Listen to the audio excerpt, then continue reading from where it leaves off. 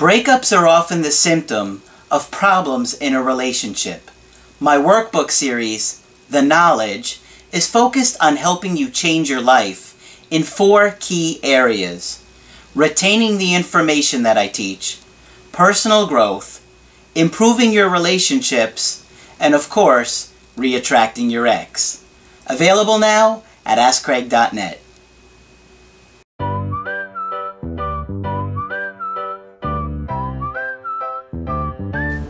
Hi there, I'm Coach Craig Kenneth. I'm Coach Margaret. And today we're going to be talking about how to know someone's attachment style right away. Wow, that's pretty quick. And it's really important too, because if you have spent your life dating people that maybe are very avoidant or maybe disorganized, and you have decided, you know what, it's been enough for me. I need to try and make some changes. Maybe date somebody that's anxious, and you're just like, it's been overwhelming and I'd like to try something new. Because let's face it, if you date one attachment style, you're going to get one set of issues. If you date another, you're going to get another set of issues. Nobody's going to be perfect, but having an idea of what you're getting into is going to help. It's a big help. Yeah. So Margaret is going to talk about some of the things to look at, and we'll share some personal thoughts on that as we go. I have borrowed some of this from an article I saw on the computer by a Dr. Lovenheim, who I'm going to look at again because I thought his stuff was quite interesting and thought-provoking. And he says, dating apps and matchmakers want to know dozens of things about us, our favorite food, movie, hobby, all to help us find a good match. But their questions may be missing an essential ingredient that scientists now say could be the key to a successful match, and that is attachment style. Absolutely. Okay? And he points out that scientists worldwide now are talking about attachment style as the best way to approach relationships. And that there are three main attachment styles that I'm proud of you all to know: secure, anxious, and avoidant. Of course, there's disorganized, but it's it's less. It's not as much. Few people, but I think you have enough to at least make informed thoughts.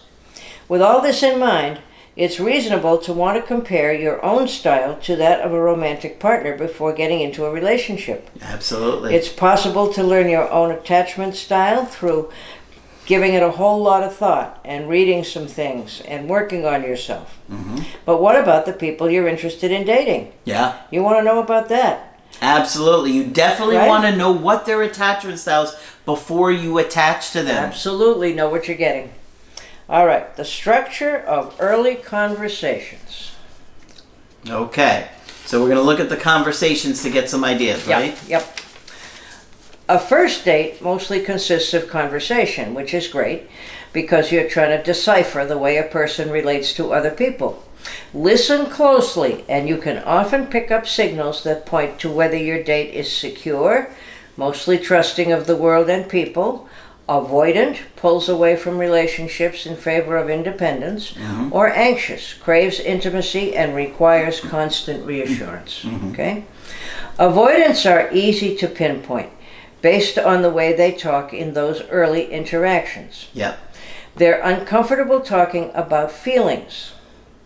Instead, they tend to focus on what they do, their jobs, their favorite TV shows, and other such topics without getting too personal or too deep. Meanwhile, secure people, remember, they get all the goodies.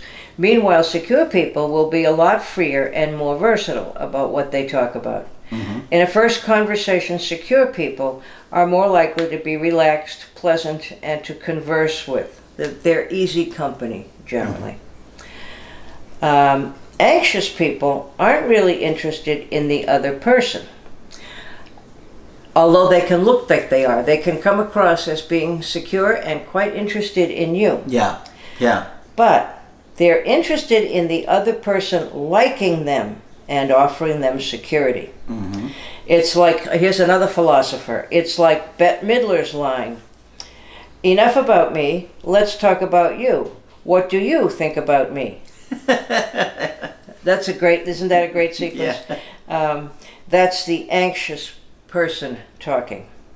To help sort out whether your date is secure or anxious, consider the additional first date clues. How much a person self-discloses. Avoidants are unlikely to talk much about their inner selves, especially with a virtual stranger. Yes. Overall, they'll reveal little, consciously or not, communicate that they really don't need a partner. Yeah. Now, we have to remember always about avoidance that, like everyone else, they really do want a partner, but they've been sort of scared off by early experiences. So avoidance won't share much and will let you know that they can do just fine without you. Anxious people will tend to disclose too much too soon. Really important to know. And that is absolutely true. Well before the other person is ready for closeness. This urge to self-disclose can reflect their need to quickly find intimacy, to control their own anxiety, and to feel an interpersonal connection before any has actually been made. Yeah. And of course, you know, with like anything, there's a continuum. Of course. And some people will be certainly more extreme than others. Right. And the result is that the anxious person may appear to be needy and overeager. Like the girl that told me she loved me 4 times on the second date. Yes, like that one. Or there are people you meet just even in the course of doing business and so forth. And there are some people who run breathlessly up to you to talk about a business matter, and before you get finished, you know their entire life story. Okay? Secure people, they'll just hit the Goldilocks formula. Not too much, not too little, but just right. Like I said, they get everything. Okay, so 3, we're going to look at how much they self-disclose. 2, we're going to look at how much they self-disclose. And 3, we're going to look at their personal dating history. Secure people tend to be comfortable in the world and at ease with themselves, whether or not they're in a relationship. If, through conversation, you learn that over the years your date has had a couple of serious relationships, but also spent considerable time without a relationship, this could be a sign of a person with a secure attachment style. I agree. They can do it either way, whether they're in a relationship or whether they're not. Yeah. They can manage. Anxious people, on the other hand, because they crave intimacy and feel emotionally incomplete without a partner, will often have been in a continuous series of relationships since early adolescence. Yeah, absolutely. Yeah. In discussing former partners, they may express strong, unresolved feelings, such as holding on to anger or still carrying a torch. Now, we think we just heard about holding on to anger. Yeah. In contrast, if your date has reached early or mid-adulthood and never been in a serious relationship, that can be a sign of avoidance. Oh, yeah. A related sign would be if this same person, while mentioning a wide circle of acquaintances, does not appear to have even 1 or 2 intimately close friends. Wow. Okay? Yep. And that's absolutely true. The anxious person has probably usually a bunch of friends, but they're not all that profoundly close with any of them. Okay? So which attachment types make good matches? Just as you thought. If you're secure, congratulations. Not congratulations, but well, congratulations on your good luck, because none of us chooses the family we're born into. Yeah. So congratulations on being so fortunate. But you definitely can become more secure. Absolutely. That just takes work and effort and understanding yourself and understanding others. Absolutely. You can do it. And you're not doomed. I was more anxious growing up. Now I'm a lot more secure than I was. And it took me time and effort, but it can be done. Yes, it can. If you're secure, you can probably match up well with anybody else. And actually, dating advice given to other people is probably, if you want to be happy for the rest of your life, find a secure type. So what am I, excuse me, my good man, are you securely attached? Absolutely. Okay, then good, I'll take you home. I'm anxious. If you match up with another secure person, you're good, blah, blah, blah. An anxious match can work, Although that pairing can sometimes result in partners becoming highly dependent on each other. Okay, if we're both anxiously attached, yeah, we can become fused, you know, Tweedledee and Tweedledum. It's good to be aware of this going in so you can discuss the issue and try to head it off. And the more you know about your attachment style, the better success you will have in a healthy relationship, okay? And that's one of the things that I wanted to say is that people in the comment sections will say, can it really work with an anxious avoidant? Yes, it can. Yep. The more you understand your inner workings, your fears, your desires, and the more you understand your partners, the more you can manage your expectations, be more reasonable, learn to soothe yourself, calm yourself, and manage expectations in a relationship. I could date somebody who's anxious. I could date somebody who's avoidant. For me, once I understand what's going on with them, I can make it work. Yes. And I understand that each of them are going to have their pros and their cons. There's pros and cons to dating either. Absolutely.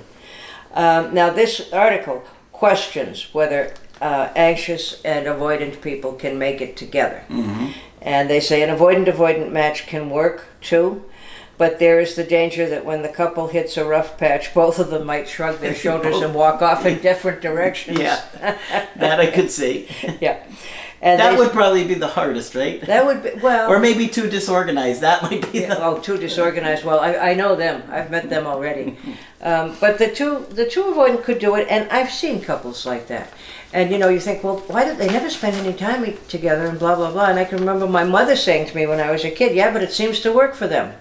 Oh, yes, so it does, you know? The match that's the most likely to be problematic is anxious avoidant. In this pairing, each person needs different degrees of intimacy, so that the anxious person tries to get close while the avoidant pulls away. Absolutely. When these needs are not met, they have opposite ways of responding, thus creating a vicious cycle that further stresses the relationship. Now, we disagree, as Craig just anticipated and pointed out. We think it can be done. If you're anxious and your partner is avoidant, if you're aware of it, there's no end to what you can resolve, okay? If I need a whole lot of togetherness and Craig needs a whole lot of independence and time alone, we can work on that so that both of our needs get met. If you need 2 days to go to your conference on living in chicken coops, you can do that. If I want to have lunch every day with you for a week and it's going to help my anxiety, we can do that. So there are ways that you can work it out. There are, of course, extremes to everything.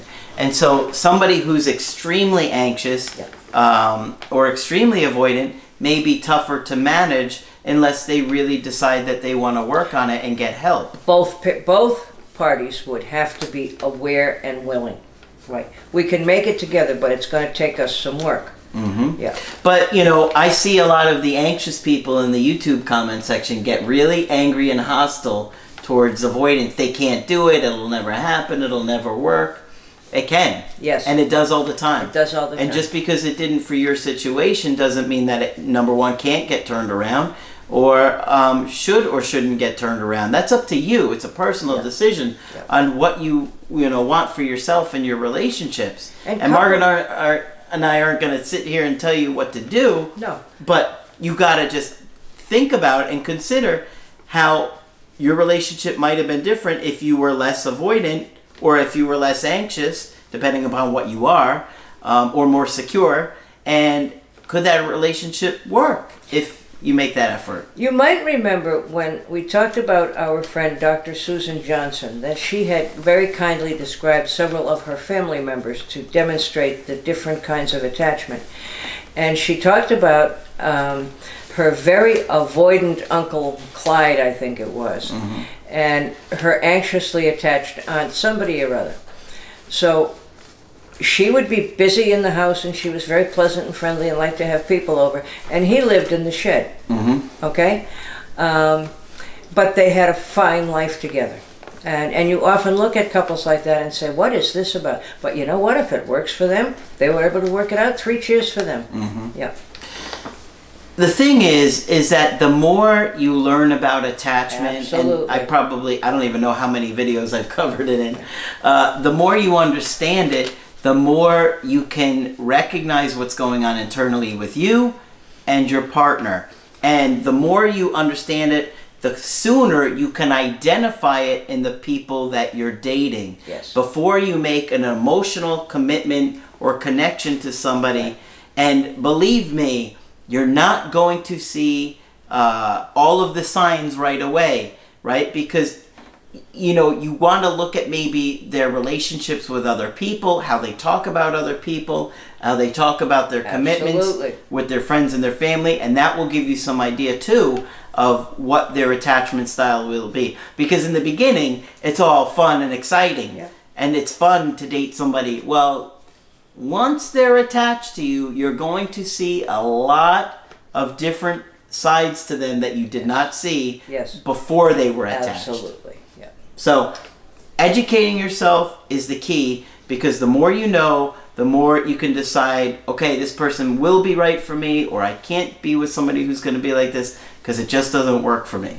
Right. So, And feel free to be creative. in what way? And well, I mean, if it works for you, for your wife to make the cookies all the time and you live in the shed, then do it. You don't have to live like, you know, the families we see on TV. Yeah, There can be all kinds of different ways that work for people. absolutely. Just find a situation that works best for you and Yeah. makes you happy. Yep. All right, so hopefully you found this video helpful. I hope so. And of course, when you want to get our help personally, just go to my website, askcraig.net, sign up for the coaching option that works best for you. I do email coaching and I do Skype. Margaret is also available for Skype coaching. And please feel free to sign up with me. And I want to say one other thing, and that is that I hope everyone sleeps well tonight, feeling safe and secure. There you go, Margaret. Putting in a little personal message for you. Yes. Put a like on the video for Margaret and all the hard work she did in this video. And that's it for this video. I'm Coach Craig Kenneth, I'm Coach Margaret. and we will talk with you soon.